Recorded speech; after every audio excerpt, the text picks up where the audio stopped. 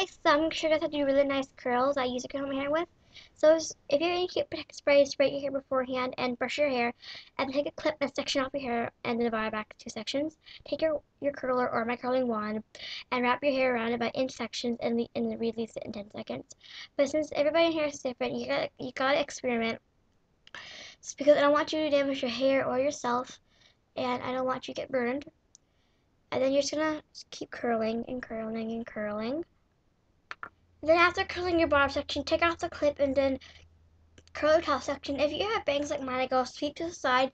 Don't have your hair curled too much next to your bangs, so it doesn't look natural. Because if your hands are straight and then you have a really curly hair next to it, it doesn't look really that's soft look. So just make sure it's kind of wavy. Then after a few strands, make it really nice and curly.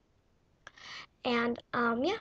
So hope you guys enjoyed the video and see you later. Bye.